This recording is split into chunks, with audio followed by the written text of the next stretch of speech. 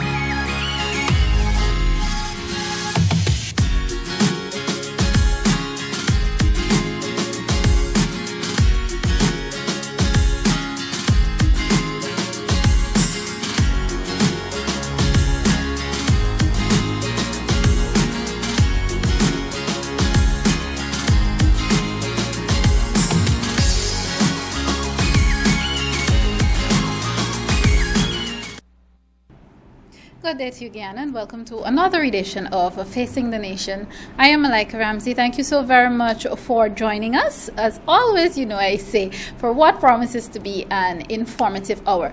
We're dealing with two issues this week. One, the first, we're going to be focusing on the education sector. This is nothing strange to you, and I'm really so happy that, well, first off, let me tell you who the first guest is. No stranger, definitely no stranger to the program. He's become like family now. Professor Ivelaw Griffith is the Vice Chancellor of the University of Guyana. Welcome back, sir. Delighted to be here. Right. Delighted to be here anytime. Great to have you back. Well, I must say this, Professor Griffith is really encouraging. He's an encouraging person because this is someone who is willing to come here as often as possible and give you an update with what is happening at the University of Guyana. And this is not only a first for this country, for this program, but it's a first for this country to have someone who's willing to come and tell you what they're doing, what the shortfalls are, how they expect to fix it, how they expect to improve, and so on. So that's what's happening on the first half of Facing the Nation today. On the second half, I am expecting some of the, maybe 2 or 3 of the members of the Guyana Public Service Union to come on the program. Now, some of you who have been familiar with news or keeping abreast with what is happening with the news in Guyana, you would know that there has been a protest, and I think it began last week and it continued this week. Some younger members of the union are calling for the resignation of Mr. Patrick Yard, who they say would have been serving for about 3 decades now. But we're going to get into all of that on the second half of the program. And of course, they're going to come with reason why they think that he should step down and what they intend to do and how they plan to probably improve the union. But for now, we're going to talk to Professor Griffith and the University of Guyana. Of course, this is bringing what has now become his very regular update and briefings on where the University of Guyana is going. Professor Griffith, again, thank you so much for returning. Thank you for having me again. Great. I know you have a whole lot that is happening, that is going on in terms of improvement. But in the last few hours or so, the University of Guyana and industrial action, those two, I should say, 2 sets of words are being mentioned in the same sentence. It seems as though, and people have become immune to it. Every now and again, every year it happens, whether it's an old vice chancellor, a new one, whatever you want to call it, whoever's at the helm, people find a reason and they protest the heads of the University of Guyana. What is happening with this current industrial action launched against you and your team? Well, Malika, thank you. But before I answer the question, let me say 2 things. Okay. One is that I'm committed to being the best Vice Chancellor I can be for the primary constituency of any university, and that is the students. And the second thing I will say is that I respect the right of any worker, faculty or staff, to protest, to conduct themselves in a way in which they feel it's appropriate. But having said that, I want to assure you that I will do everything with my team to ensure that the primacy of the responsibility that we have, which is to enable students to get the best possible educational experience, the primacy is at the top of my agenda. Okay, great. Having said that, you know, there's a wonderful, now dead, former senator of New York and former political scientist, Daniel Patrick Moynihan. He said something way back which I'm finding I need to tell people about these past few weeks. And he said, each of us is entitled to our own opinions, but we're not entitled to our own facts. Sure. So let me tell you what some of the facts are. Okay. Because there is a conflation of fact, which means that people are putting incorrect information out. Oh. And people are enabling others to buy into that misinformation, which is opinion rather than fact. When I got here in June of last year, I reached out to the unions. I reached out to the student leadership. I said, your important constituencies, my recommendation is that we adopt a collaborative. I started a monthly meetings with the union leadership, with the student government leadership. I gave the union heads my cell number. If there's an issue, call me. I said, public invective does not help us. Yeah. Sending nasty emails doesn't help us. It may make a few individuals feel good, but it does not help the university. But Malika, we are in an environment where people have perhaps so practiced some dysfunctional behaviors that they feel that that dysfunctionality has become the norm. And in the context of that dysfunctionality, in the last few days, there are some people who have been not only conflating fact and opinion, but wanting to accentuate dysfunctionality. Fact is, I have said from the time I got to the University of Guyana, we have got to improve salaries for staff, academic and non-academic. Not only have I said it, I put in my budget request last year for a 30% salary increase, knowing that I wouldn't get 30%.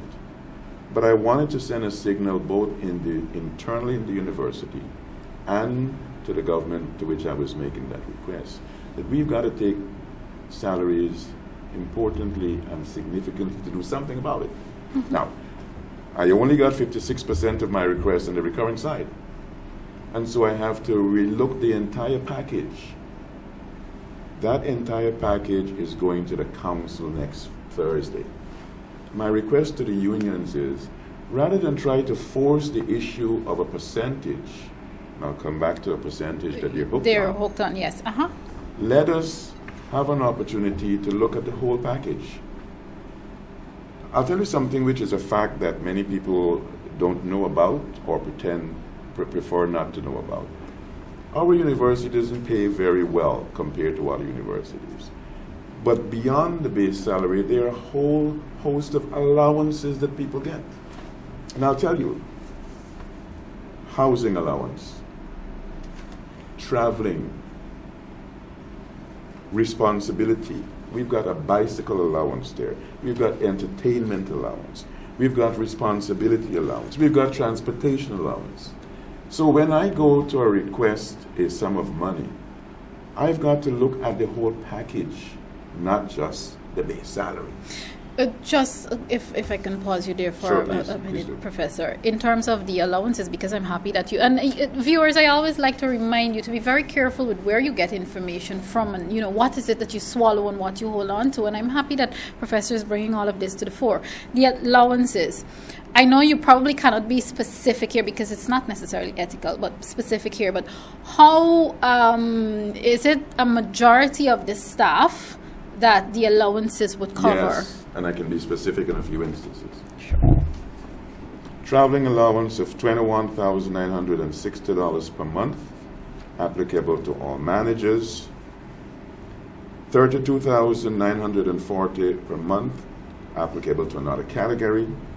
$17,000, this is just traveling allowance, per month, another category. $17,000 per month in another category. Entertainment allowance, $9,600 per month, certain category. $6,720 per month, another category.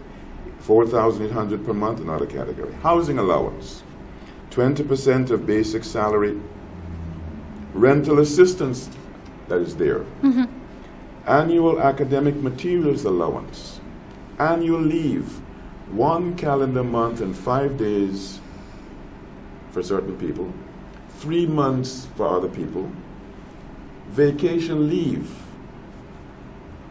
medical insurance.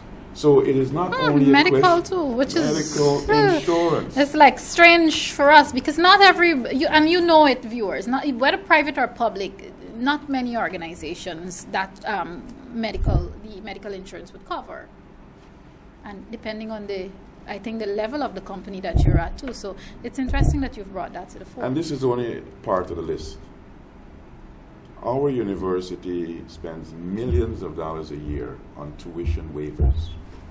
Matter of fact, just yesterday, I authorized tuition waivers for 3 staff members.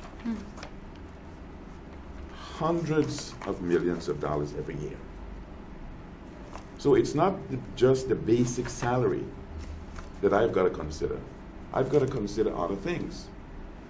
One of the things that, and it's in a press release that I put out, this university has not only done injustice to what people get by way of salary and benefits, it's done injustice to pensions. We took a decision last year, and beginning January 1 this year, no one gets less than $20,000 per month pension. So it is not, people are looking at only the salary and forgetting that there are a whole host of other things. There are specific areas in this university that I have as points of pride on staff side. If you go to the bookstore bindery, you'll find that all the women in that unit now are regularized. Some of them have been at university 14, 15 years without being regularly employed. That's rectified. If you go to the maintenance department, you'll find people who were in a month-to-month contract. They are annualized contract. People who are on a month-to-month contract for years. Contract for years, regularized. So it's always interesting to take part of a portrait and skew it. People are looking at a number. You know, Mark Twain once said, sometimes you've got to be careful with numbers because they are lies, damn lies, and statistics. You've got to look beyond that number to see what are some of the other elements. But my commitment, and I said this at the town hall meeting I convened on Monday of this week, it's not a question of whether we will propose salary increases. It's a question of how much. How much. And you've got to consider where you're going to get the money from. What is the union asking for, Professor? They're asking for immediate negotiations. They're asking for me to tell them what the percentage is, and they're hooked on a 15%. And I said a couple of things. There is a relationship between paying something and having the money to pay. And I've got to consider that I'm looking at an almost $500 million gap in this budget coming up. I also have got to consider that the government is not the only source we're trying to set the basis to get money from. We have a number of things going. I created a Deputy Vice Chancellor for philanthropy, alumni and civic engagement, setting the stage to get funding from out of state, setting the stage to get funding from alumni. So it is not only what we need to do in the context of what the government does, the industrial action that people, and the viciousness, you should see some of what's on Facebook. I see it. It is going to create a climate of people not wanting to help us. And I said this to the town hall meeting. I said this to the unions. Professor, we have to stay on that note, and I want to talk about the Guyana Council, the University of Guyana Council meeting soon. But before we do that, and I must ask you this out of, and I'm sure those at home, especially people who are a bit sensitive, you know, as I am, is this emotionally draining in any way for you? Because oftentimes these things, and people don't run because they're weak, and I think sometimes we forget that. People don't always run because they're weak. People run because they want peace. Is any of this emotionally draining for you? I was born in August. I'm a Leo. I don't bend easily. I don't break easily.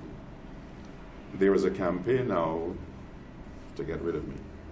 I want to assure all the people in our nation I am not going anywhere.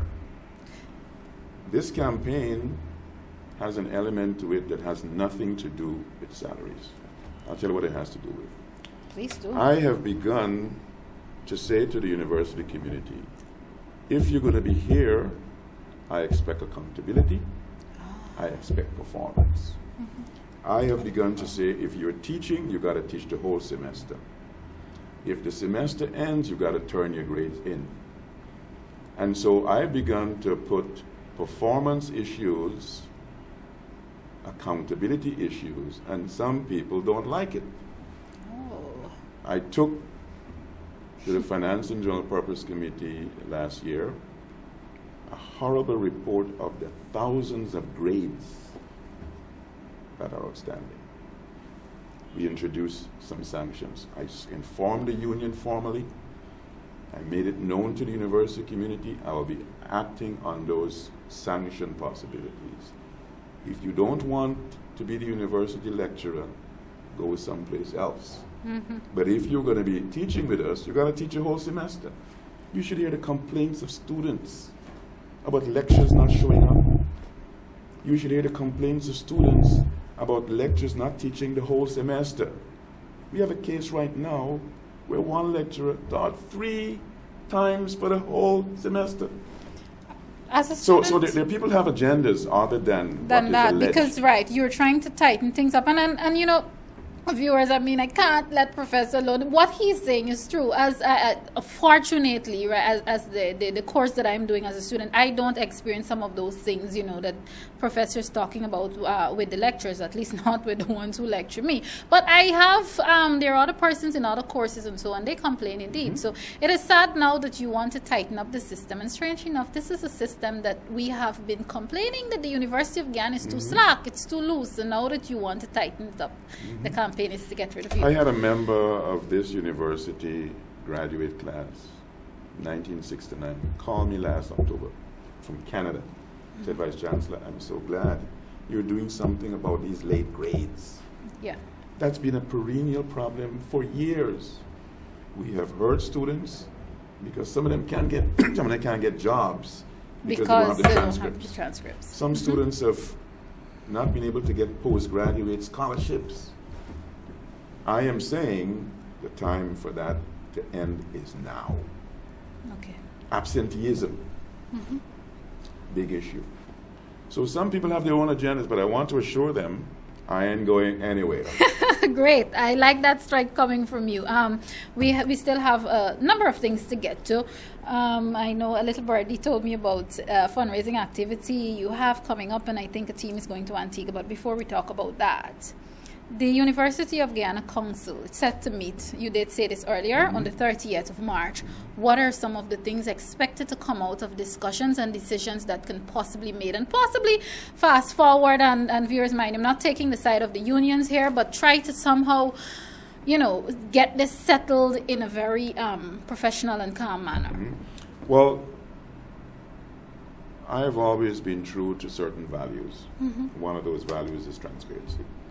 And so the unions were told, most recently at the meeting I convened on the 27th of February, although that was not the subject of the conversation, I told them what the 3 critical items on the agenda will be. And I told them some of these items that are going to be there are going to create some stress.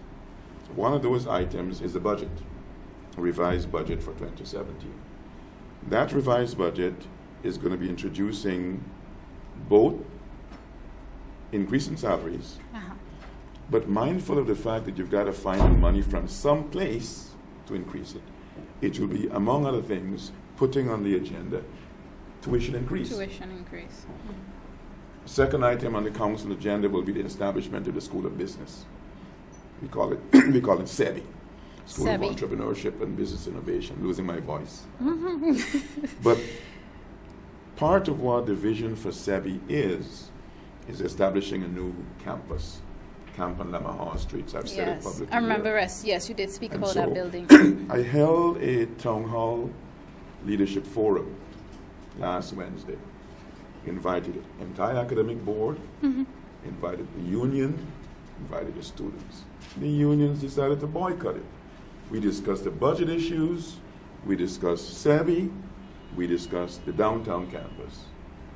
Those are the three critical things going on the agenda. Professor, you did explain earlier that when you first took office, you met with them and you were basically collaborating with everyone. Is there any way that the unions can possibly say, okay, our cries, our complaints are not being heard? Or can they say, well, we have given the professor enough time to possibly turn it around? Is there any way that they can say that? Because I'm just trying to think about all the ways that they can try to come at you. They have said it, some people. Okay. And they've said it not in the context of dealing with the facts, dealing with in the context of having their own agendas. We issued a press release that identified some of the specific ways in which we responded. And I responded not because of the union, but because it was necessary for the university, not only to staff issues, but to student issues. The 7 women in the binary bookstore who were regularized. The 20,000 minimum pension as of January this year. The people in the maintenance department who were regularized. And that is only part of the list. If you look at the equipment side and the facility side, you can see differences in the classroom. You can see differences being planned. Yes. Every time I have a major meeting, I invite the unions. Matter of fact, the president was trying to explain to me why they were absent. I said, you don't have to explain to me, but I'll continue inviting you. This week I had Minister Kathy Hughes. Invite them, they didn't show. This week I had Minister of Business. This week I had Minister Raphael Trotman. This week I had the Chinese ambassador. The downtown campus, I organized a tour, invited the unions. They didn't show. So as I said at the public meeting at the town hall, I am going to continue inviting you. You will exercise the choice as to whether or not. So the claim that no consultation, erroneous. The claim of not being inclusive, erroneous. People have their own agendas. But I am not going to let private agendas undermine what goes to the students. Okay, great. Viewers, if you're now tuning in, of course, this is Facing the Nation. My first conversation today is with the Vice Chancellor of the University of Guyana, Professor Ivelaw Griffith. If you're now joining, those of you who want to catch the entire conversation, as you know, all of the Facing the Nation conversations are uploaded to YouTube, and they will also be on Facebook a little later on in the day. And I did say to you, coming up on the second half of the program, I will be talking to those members of the Guyana Public Service Union and the fact that some people feel that the president has served for 3 decades and they think it's time for a change. But we'll be talking about that a little later on. Professor Griffith, Antigua. I understand the team is going to Antigua. And viewers, this is important because the professor did talk about all the things that his team would have done so far, but we always have to remember the importance. That's the thing. That's not all. But we always have to remember the importance of funds, money. We can't do anything without money. Let's talk about this fundraising. The team going to Antigua and St. Lucia is not only about fundraising. Okay. It's about building a pipeline for recruitment. I took a team to Grenada earlier this year, met the Prime Minister of Grenada, met folks from the Mary Shaw Community College, met the Minister of Education and International Business, met Guyanese in Grenada, some of whom are University of Guyana alums, setting the stage for their support. Some of it is financial. And so we're doing a similar project in St. Lucia and Antigua. I would not be going, but it's a combination experience for the same reasons. Fundraise, set the stage, and you don't fundraise by just going and expect somebody to give you the money right away. You have to cultivate. You've got to set the tone. You've got to help them feel comfortable that what they're going to be giving to is worthy.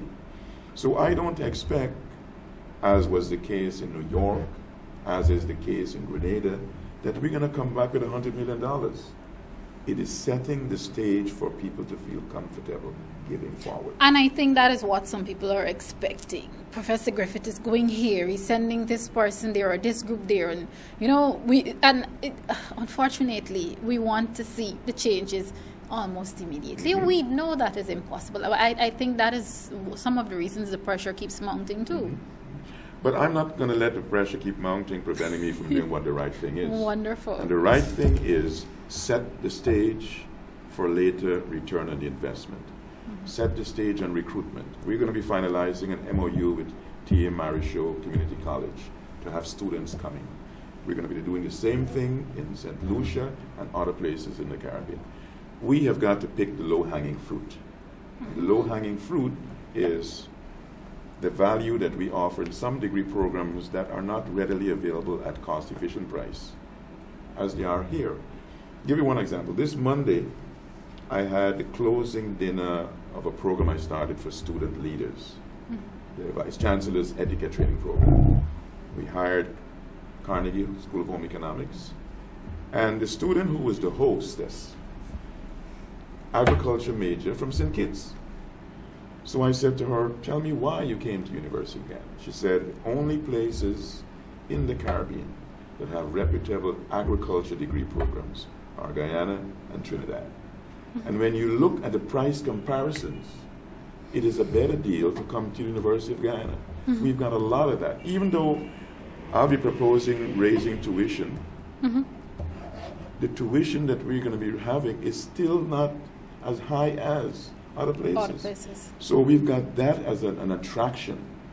And so we'll be using that as a magnet to reach out to people in the Caribbean, in other parts of the world, to say, here are the things that we offer. Here is the reason you should come. So the Antigua St. Lucia trip is a combination of setting the stage for fundraising, building connections with alumni who are there and other Guyanese, also recruitment pipeline.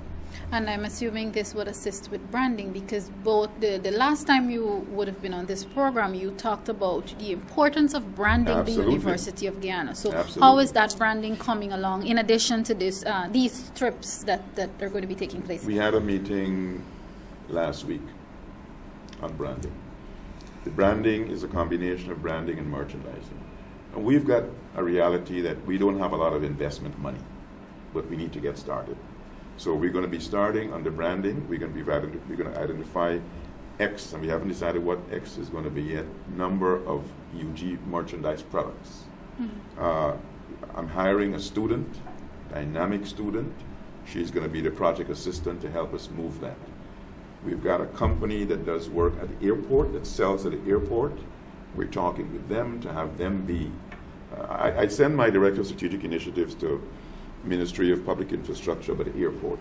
Okay. And Minister Patterson said, tell the Vice Chancellor it's going to be too costly for a UG store at the airport. So we'll partner with somebody else to sell our products. So the merchandising and branding going hand in hand. We've got to find a way to have it on Amazon, and that's a separate conversation.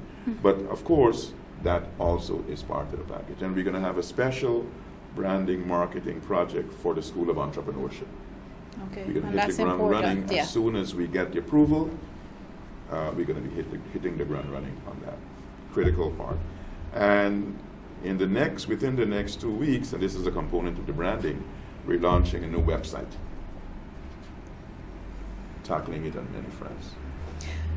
I did ask about, the last time you were here, and I have to keep referring to that, the last time you were here, the campus, again, the classes would not have been resumed as yet. How have you found the responses from, in terms of the improvements that there are on campus? And viewers, I can tell you, the improvements are there. You feel the difference, and you see the difference in many areas. Apart from the people who seem to want you gone, the logical section, how have they responded in terms of these changes and these improvements for the University of Guyana? Positively. People recognize that some of these problems are not amenable to a quick fix. We've got some intractable long-term challenges, the water system, the sewage, the power. Since I was here last, I wrote Minister of Public Infrastructure. He gave us no objection. We are accelerating the conversation with the Giffland Group to purchase our power from Giffland. rather than GPL. That will allow us to have the stability, the reliability. Part of why Minister of Telecommunications was there with me on campus with her team is to take to the next level. Not only, and it's reflected in the news release, not only to Wi-Fi connectivity across the campus, but we've got a campus in Berbice. We have IDCE centers in Anna Regina, in Linden, in New Amsterdam. We're lifting the services there. If you go to the Dennis Irving Hall in Good for Acting, you'll find Wi-Fi service fully there. So, mindful that some of these issues are long-term, not amenable to quick fix, there are appreciable, demonstrable changes that are there. And only this week, we had an advance in the process to construct and rehabilitate some new facilities. We started a project last year of creating a student center. We've identified, if you go to part of the campus by technology, you'll see a big sign that says Future Home of the Student Center. The National Tender Board approved on the 21st of this month, moving ahead with that, moving ahead with constructing a complex for science and mathematics, approved moving ahead with rehabilitating the Pier Street property. We're going to make it a facility with housing, approved moving ahead with agriculture, renovations in agriculture. So not only have things been done, things are in the pipeline to be done. And I'm excited about these new projects. And we're going to have a ribbon cutting on the 30th. We're going to have a ribbon cutting of a new facility, a classroom building, 250 students, yes. Right there on campus. 12 o'clock, before the council meeting, we'll be having a ribbon cutting to open a new facility. And by June, the registry will be moving into a new building. 3 weeks ago, I decided that the Center for Communication Studies had suffered enough, and they are going to be occupying the second floor of the Vice Chancellery that was there before. My office has moved into a new facility. Once the registry moves out of the old Vice Chancellery, the Center for Communication Studies will be moving in. So there are a number of things we're doing, a number of things that have been done, one, all in the right direction. Well, by now, with the amount of updates I've gotten from you, I don't think I can call them one. You did talk about what's coming up next, especially in June. I hope to have a professor back here either by June or a little before June to give you more updates. And again, Professor, I, on behalf of the students of the University of Guyana and on behalf of Guyana in general, I have to thank you very much for doing this. You're not a chancellor who seemed to be behind, and you did say, well, viewers now, he's not a mouse, so, and he's not emotionally trained, and we're happy about that. Nope. And I want to congratulate you, and we expect to see much more changes, and thank you so very much for coming. Let me end by not only thanking you, Malika, for this opportunity, but I want to thank the thousands of supporters in the private sector, in the civic community, the thousands of alums around the world who are moving with us. I got an email early this week, Sunday night, from an alum in Hawaii. Said, Vice Chancellor, I usually get your newsletter from another friend in Atlanta. Please put me on the mailing list so I can get it directly. And I said to him, you should consider coming to the conference in July. He said, I will. I said, you should consider supporting the Vice Chancellor's Fund for Strategic Initiatives. It is that fund that I use $1.2 million from to help 10 students and 2 staff members who were burnt out in Cummins Lodge. Yes. Each person got $100,000. That didn't come from government money. It came from money raised by people in the business world, in the alumni world. So those people who are focused on a 15% or whatever, I wish you well in wrecking the prospects of those people who are willing to give. All that we need to do is build an inclusive tent, not let the few people who are consumed with conflict to wreck the project of wrecking. And 14%, both you and I know. I mean, I'm no math whiz, but we know that 14% will not do damage. Thanks so much again, Professor. You're welcome. All right, viewers, this is Facing the Nation. If you're now tuning in, you missed a great conversation with Professor Griffith, but not to worry, the conversation will be loaded to YouTube and to Facebook a little later on in the day. We'll take a very quick break and come back with those members of the Guyana Public Service Union. This is Facing the Nation.